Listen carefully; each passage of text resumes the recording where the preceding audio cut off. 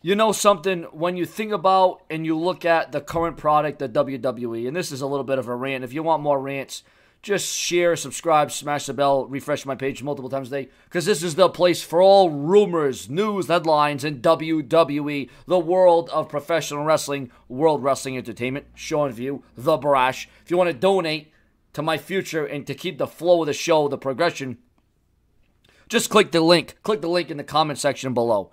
But you know, WWE as a child, I used to have that enthusiasm. It used to be epic. It used to be off the charts. It used to be, as The Miz would say, must-see TV. The WWE would get you interested. They would get you invested. And imagine if the Attitude Era, okay? And I understand competition, WCW, ECW, other indie promotions around the world back in the day. But imagine if Monday Night Raw had only consisted of match after match after rematch after rematch. Imagine if you couldn't decipher the differences. Remember back in the day they had all the fan signs. Remember back in the day the signs in the crowd. You remember that? Remember the reaction. Remember the overall feeling and the vibe in the audience. Remember the unpredictability.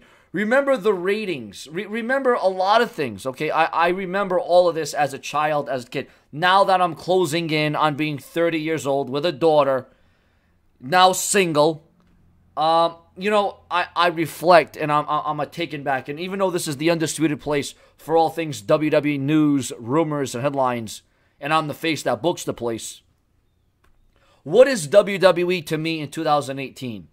Is it as intriguing? Is it as interesting? Is it as unpredictable? Do they have the think outside the box mentality? Or is it all about promotion? Is it all about money? Is it all about marketability?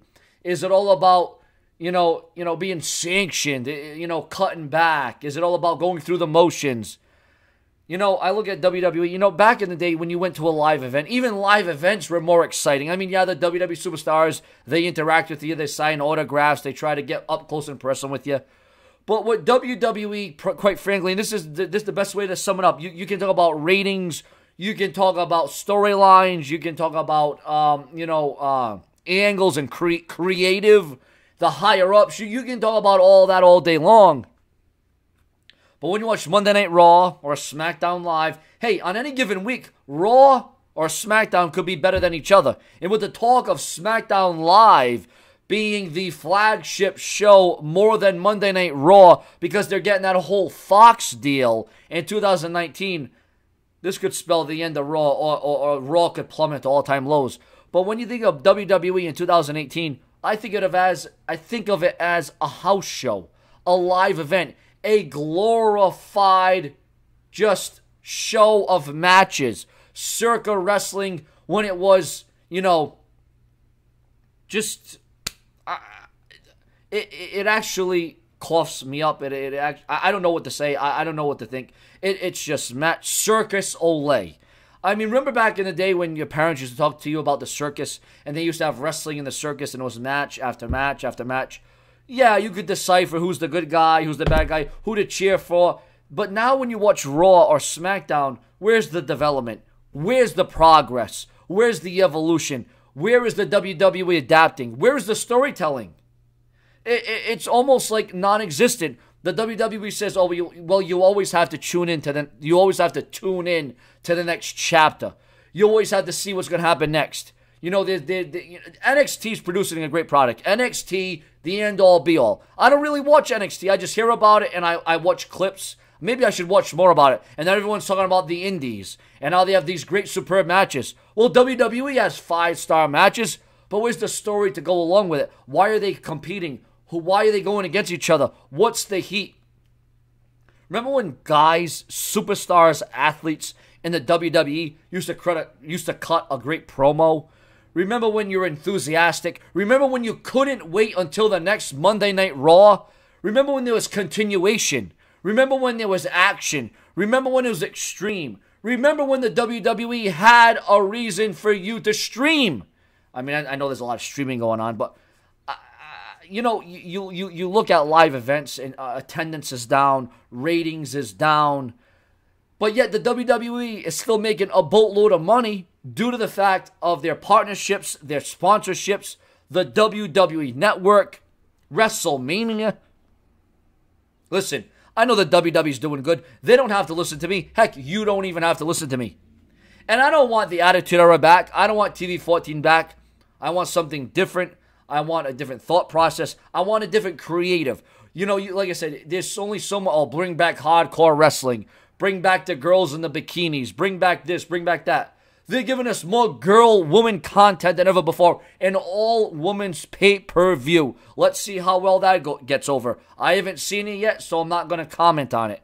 But viewers and subscribers, from my perspective, when you watch Raw or SmackDown, every week you're watching the same damn show. At what point do you change? At what point do you think different? At what point do you treat this as a television show? You know, and I don't know what the TV product, the Raw, the SmackDown Live, even though they've done this brand supremacy, the brand war, the current product is broken. Listen, I'm a fan. I've been a fan since I was 4 years old. I have a brother who's 44 years old. He comes from the eras of the Andre the Giants, the Hulk Hogan's. He told me that era of wrestling in the 80s was better than the Attitude Era even. But, you know, there's a lot of confliction there. I think the Attitude Era was better. I'm a huge Austin fan. And you know what? It's not all creative fault. The WWE waters the product down. It's not the TV ratings fault. They don't let the wrestlers be an extension of themselves. We don't have managers. They don't let the wrestlers, you know, just go out there and talk. You know, they get told, oh, you're going to say this, you're going to act this way, you're going to act that way. Nothing's natural. Nothing's organic. Nothing is real anymore. Oh, well, the wrestling business has been exposed.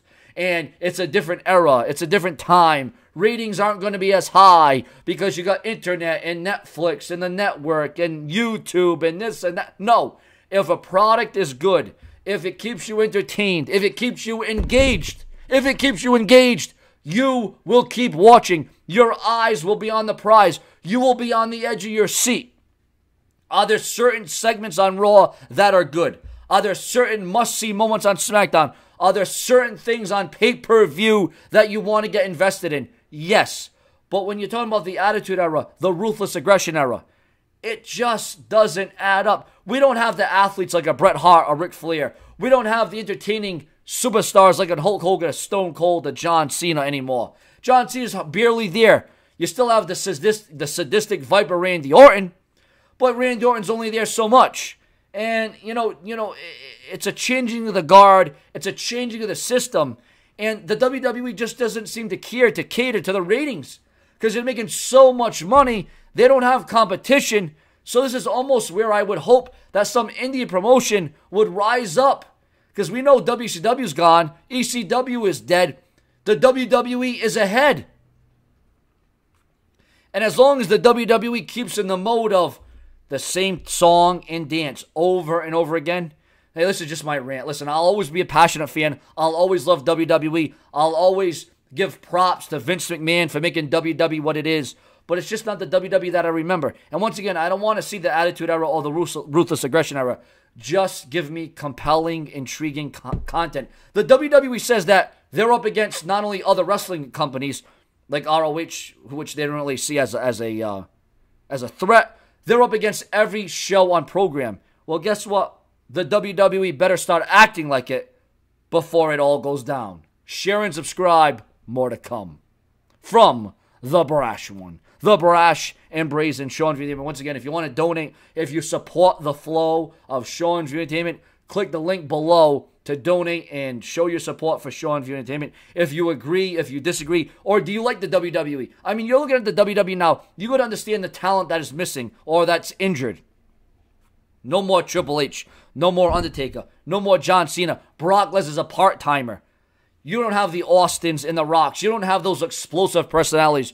You don't have the unpredictability of a Dean Ambrose. Because I can't call Dean Ambrose unpredictable because he's not unpredictable. And it's not Dean Ambrose's fault. It's just the way it is. You need to overhaul. The WWE needs just a monumental overhaul.